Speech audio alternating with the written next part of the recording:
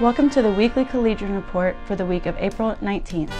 I'm Bethany Narvaez, and here's what's happening this week at Tarrant County College.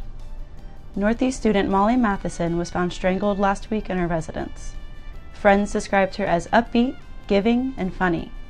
The Fort Worth Police Department is still investigating. A Northeast student was one of 55 students to be awarded a national scholarship. He could receive up to $40,000 from the Jack Kent Cook Scholarship.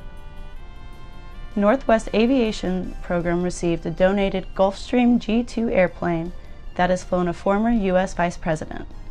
The plane will give students hands-on experience with a two-engine jet. You can read these and other stories by picking up print editions on newsstands every Wednesday on all campuses, or go to our website at collegian.tccd.edu. You can also follow us on Facebook, Twitter, and Instagram.